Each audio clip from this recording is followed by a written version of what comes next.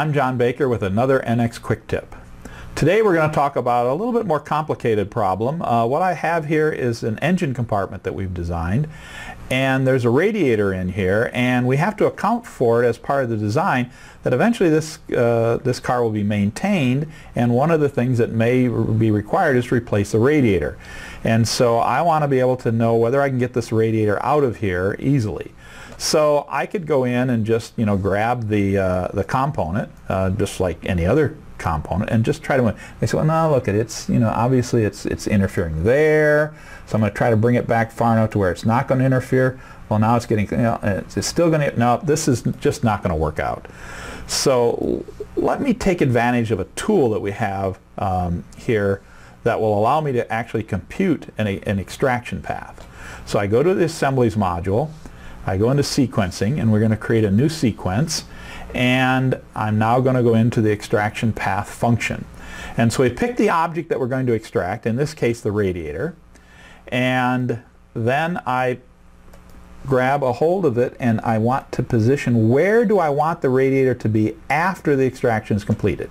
So basically I'm just going to bring it out here as if it's now being held by the mechanic.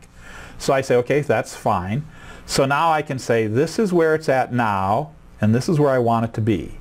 So I want to go from that position to here and let the system compute that. Now I could just let it go, but I want to put a restriction on here, a constraint. I don't want this to have to be put onto a lift. So I'd rather have them be able to pull the radiator out of the top.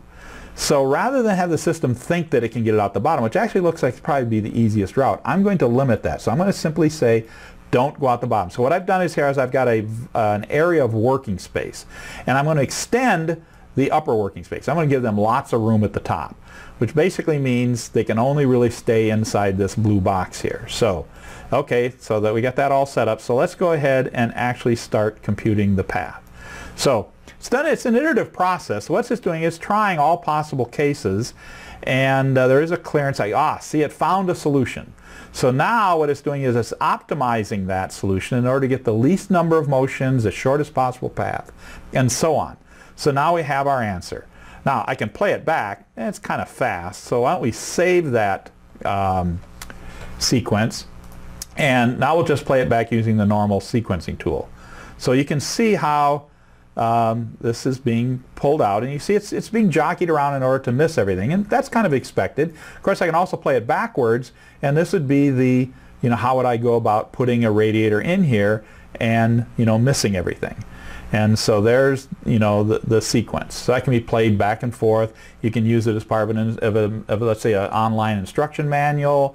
It could be used just as a study, and so on. You can try different alterations and so on. But one of the things that's kind of cool here is that I can create a volume of space that actually represents where the radiator has moved, and this actually might be more useful.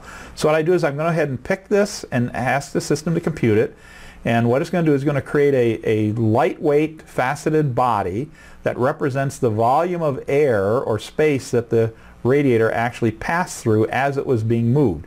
And so as I play this, you can actually see that it's inside of this envelope here, and so on.